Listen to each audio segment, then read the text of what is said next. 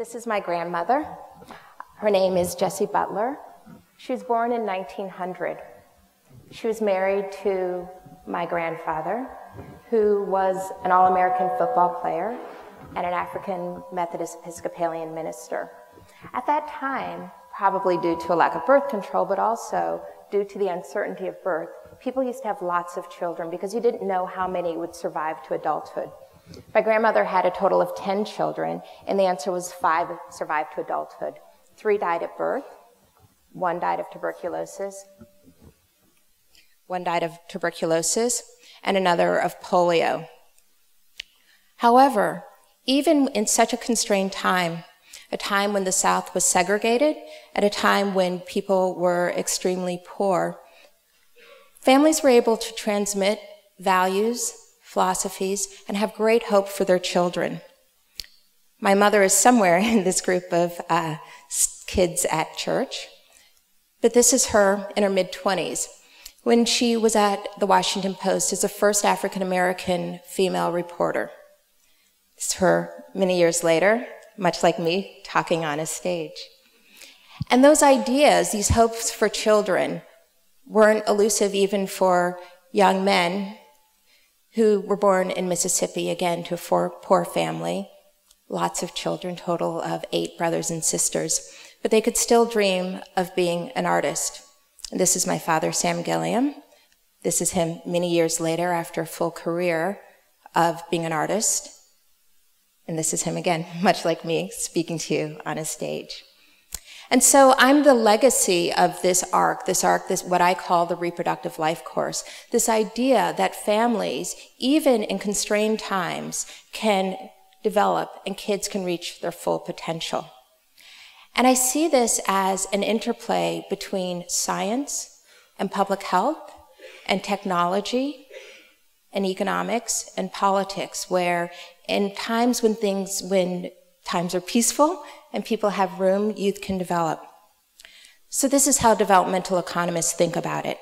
So you can see at the bottom, in countries where there's very severe war, famine, kids don't live very long. But as the gross domestic product increases, you get these long life expectancies, and that's the natural trend. In 2008, I was in Uganda. And I think this picture, which is from a labor and delivery board, where they talk about what happened the night before, I think gives us a lot of information about societies where really those transitions have not occurred. So, on the left side, they talk about the women who came in that evening. That day, 81 women were seen. There were a total of 54 deliveries. 42 were vaginal deliveries, and 13 were cesarean deliveries. There were breech deliveries. There were multiple deliveries, meaning twins. But they used the term FSB, fresh stillborn. Those are the babies that died in utero, but it happened recently, so the skin was still intact, as opposed to MSB, a macerated stillborn. It had happened so long ago that the skin had started to fall apart.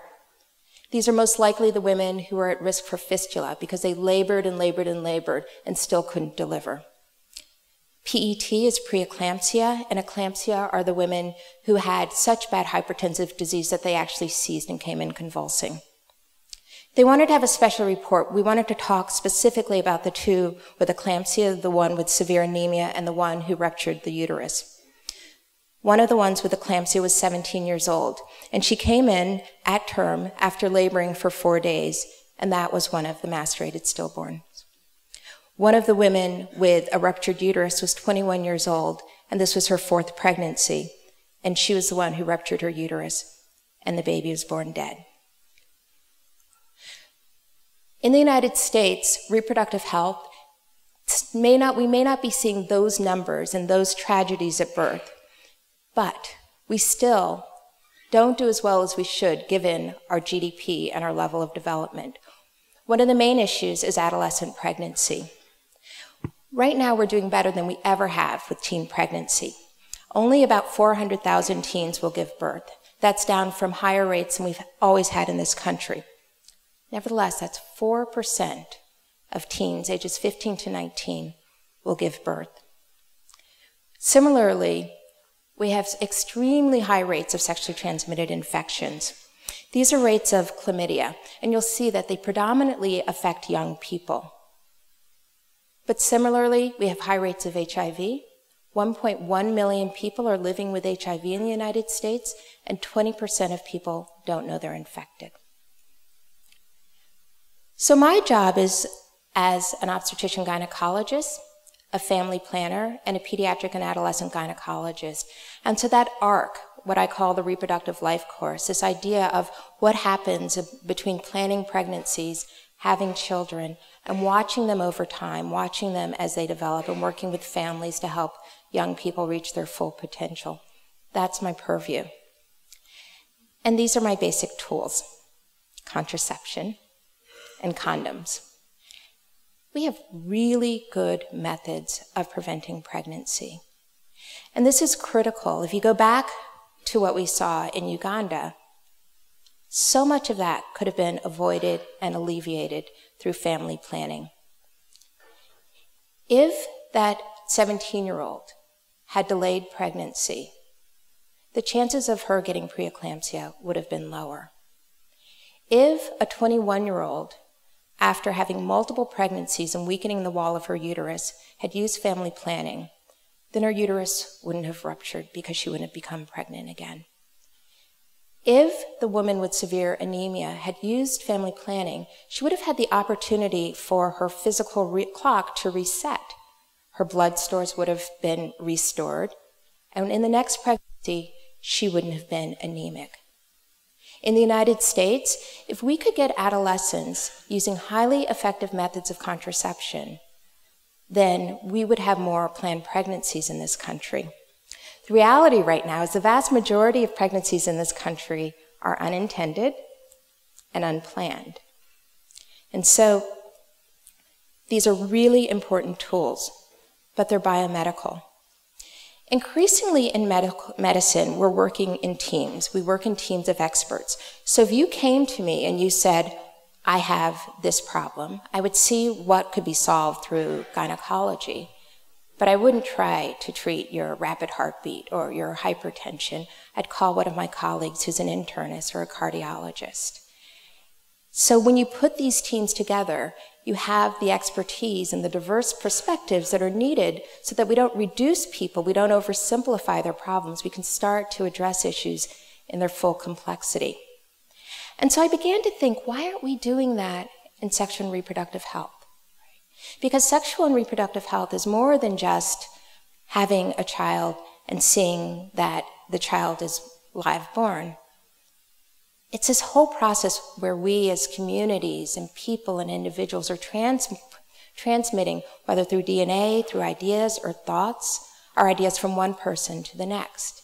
And that's not the purview of just one single profession.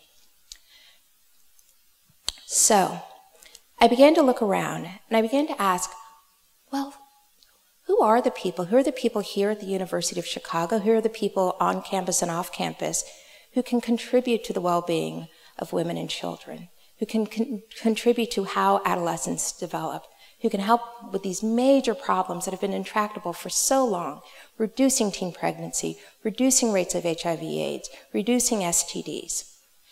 And so this is the pathway. These are the people I identified, whether they were on campus or off campus, and I feel like my shoe budget has really increased because I just walked and walked and walked around campus and met and talked to people.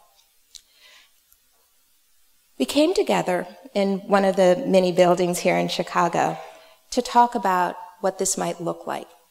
People from economics to English literature, to medicine, to biology, to computer science, to education, because these are the many people who have the ability to impact the next generation, youth, and our local community and global community.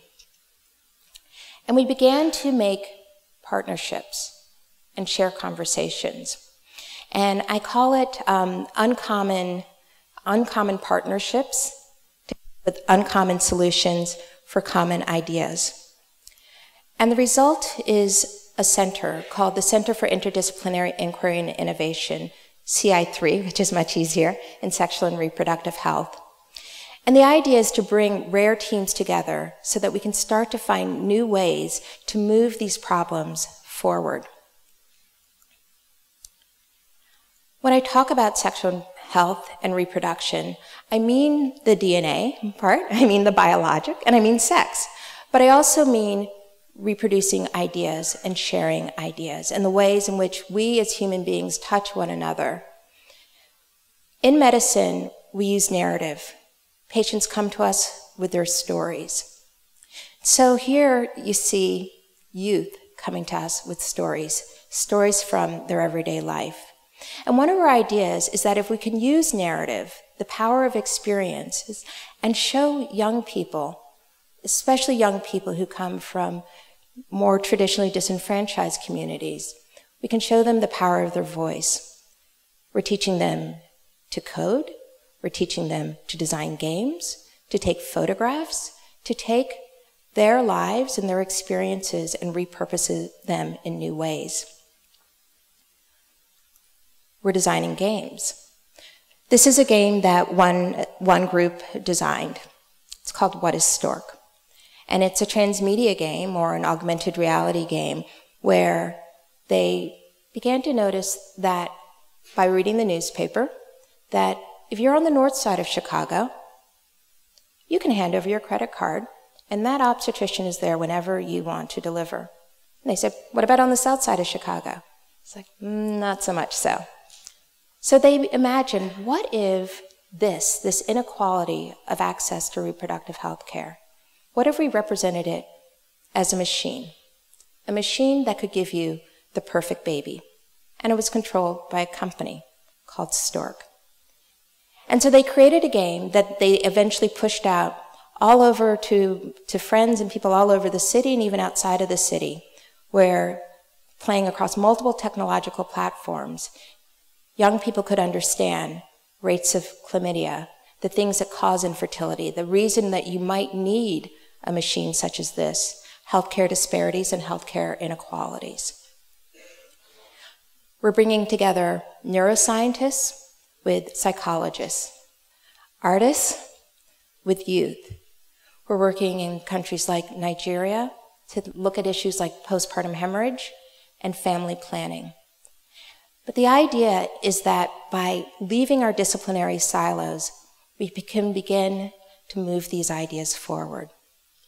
So when I think about sexual and reproductive health, I think about it from multiple disciplines.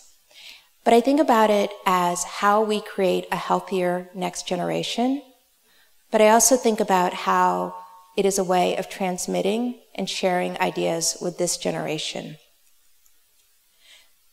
So here, we're focusing on how we communicate with one another, how we share ideas, how we break down silos, and increase interdisciplinary research so that the next generation of young people has the health and opportunity that I've had. Thank you.